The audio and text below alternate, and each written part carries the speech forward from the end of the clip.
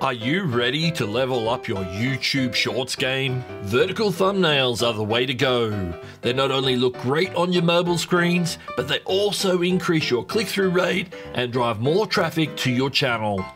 Well, that's what ChatGPT seems to think anyway. In this video, we're going to take a first look at the all-new vertical thumbnail selection process built into the YouTube Shorts tool on Android devices. Not only that, we're going to max out the feature by stepping through how you can select a 100% custom vertical thumbnail. There are a couple of things you're going to need. 1. A custom vertical thumbnail. Number 2. A vertical video editor of choice. And number 3. An Android phone or tablet. For number 1, I'm going to make a vertical thumbnail in Canva. Select a 1080 by 1920 canvas and make your thumbnail, then output to a PNG file and keep it handy for later. Secondly, we'll need a video editor, and I'm going to use VN on my Google Pixel 7, but you can go with any vertical video capable video editing app, mouthful, on your Android device. Because this is currently only available on the Android version of the YouTube app, we're going to walk through the process on Android. But when it rolls out to iOS at a later point, you can do the exact same process except for it being on iPhone instead of Android. First, you want to make your short. Use VN or your editing app of choice to put it together. Make sure you're well under the 60-second limit. As a final step before you export your video, add the pre-made vertical thumbnail to the end of the video for about 2 seconds or so. Once you're done, export the video.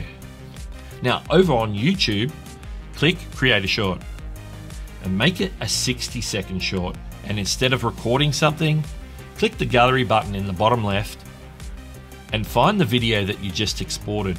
Trim if required and click Done. If you need to add anything else after the clip, add it now. Click the check mark to go to the next step where you can add additional text, etc. Once you've done all that, click Next. Right here is where the preparation is rewarded. Before you type in the title of the short, click on the small preview thumbnail on the left-hand side. You'll see the pencil icon, click that. At the bottom, you'll see a bar with the whole video. Drag that along to the end of the video where your custom thumbnail appears. Then click Done. Go ahead and finish out the short by adding your title, the visibility, etc. And when you're ready, upload the short. As you can see, once published, the short shows the perfectly designed custom vertical thumbnail. Note that currently, once the short is uploaded, YouTube is not allowing you to change the custom thumbnail. Apparently, this is a temporary measure whilst YouTube are testing this new feature. Now you know how to use the vertical thumbnail selection process in YouTube Shorts tool to create a 100% custom vertical thumbnail for your shorts.